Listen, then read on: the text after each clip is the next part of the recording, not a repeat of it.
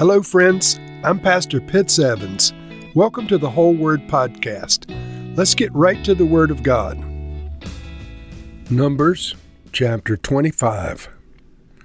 While Israel was staying at Shittim, the men began to indulge in sexual immorality with the Moabite women, who invited them to the sacrifices of their gods.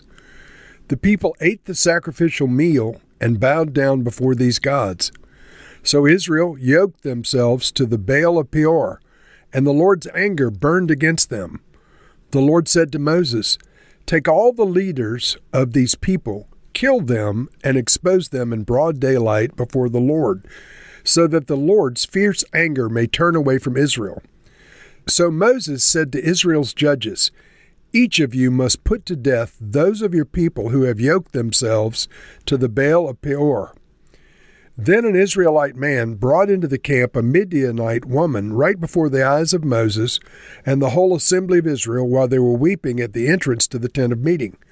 When Phinehas, son of Eleazar, the son of Aaron the priest, saw this, he left the assembly, took a spear in his hand, and followed the Israelite into the tent. He drove the spear into both of them, right through the Israelite man and into the woman's stomach. Then the plague against the Israelites was stopped, but those who died in the plague numbered 24,000. The Lord said to Moses, "Phinehas, son of Eleazar, the son of Aaron the priest, has turned my anger away from the Israelites, since he was zealous for my honor among them. I did not put an end to them in my zeal. Therefore tell him I'm making my covenant of peace with him. He and his descendants will have a covenant of lasting priesthood, because he was zealous for the honor of his God and made atonement for the Israelites. The name of the Israelite who was killed with the Midianite woman was Zimri, son of Salu, the leader of a Simeonite family. And the name of the Midianite woman who was put to death was Cosbi, daughter of Zur, a tribal chief of a Midianite family. The Lord said to Moses, "Treat the Midianites as enemies and kill them. They treated you as enemies when they deceived you in Peor in the incident involving their sister Cosbi, the daughter of a Midianite leader, the woman who was killed when the plague came as a result of that incident." And so, friends, we see here a very sad episode in Israel's history. The Moabite women somehow came and seduced some of the Israelite men to be involved not only in sexual sin, but in the worship of their gods, the sacrificial meal and the worship of their gods. And so how did this happen? Well, we find out later in chapter 31 of the book of Numbers that they followed the advice of Balaam and enticed the Israelites to be unfaithful to the Lord. And so all of this episode that we just read through was a result of Balaam's advice that's not recorded in his prophecies that we went through in chapter 22, 23, and 24. But privately, apparently, he had some advice, and the advice was through sexual sins, you can entice the Israelite men to worship foreign gods and to be unfaithful to their God, and the Lord will turn against them. So it's a very sad thing. Now, one more word on the Balaam's advice and the sexual sin, then we'll review this chapter a bit more. But in the book of Revelation, there's a passage that you may have heard of or may have read and wondered about.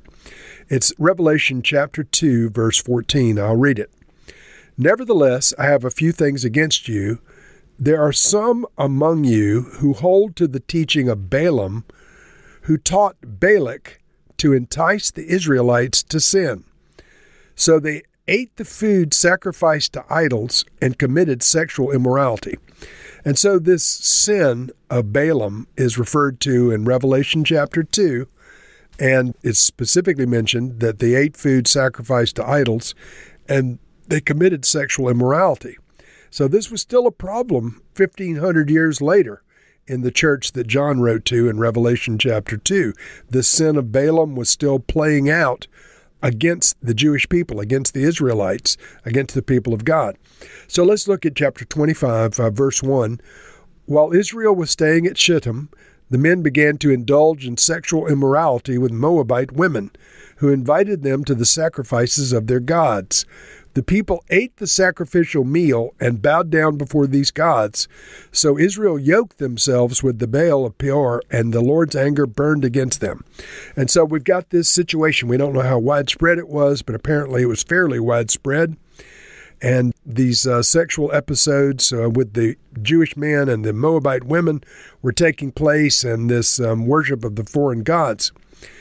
And then the Lord said to Moses, "Take all the leaders of these people, kill them, and expose them in broad daylight before the Lord, so that the Lord's fierce anger may turn away from Israel." So Moses said to Israel's judges, "Each of you must put to death those of your people who have indulged in this sexual sin and the worship of foreign gods." And at that point, a Jewish man blatantly rose up and tried to demonstrate that he'd do whatever he jolly well pleased. So it says, an Israelite man brought into the camp a Midianite woman right before the eyes of Moses and the whole assembly of Israel while they were weeping at the tent of meeting.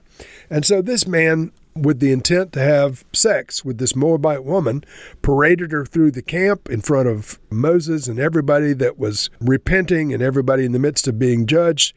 And he went on to his tent and proceeded to have sex with her.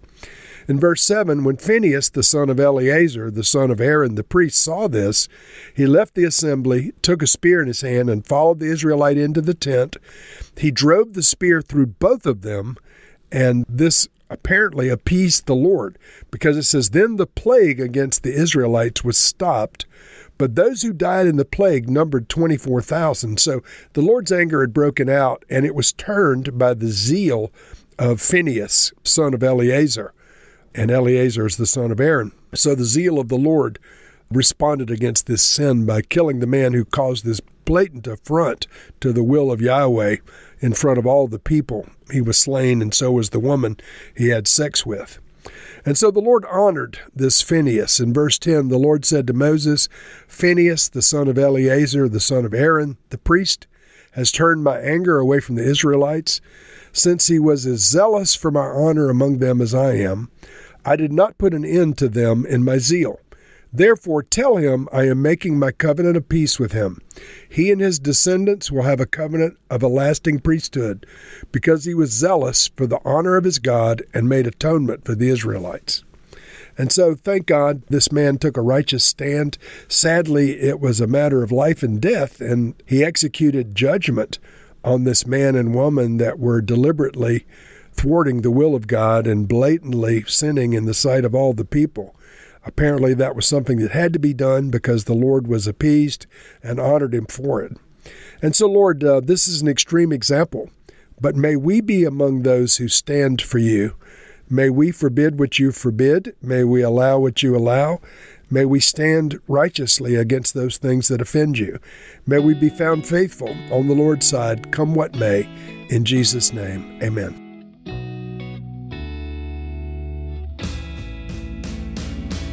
Thank you for listening to this episode of The Whole Word.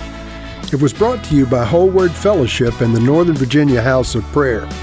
If you were encouraged, please share our podcast with your friends.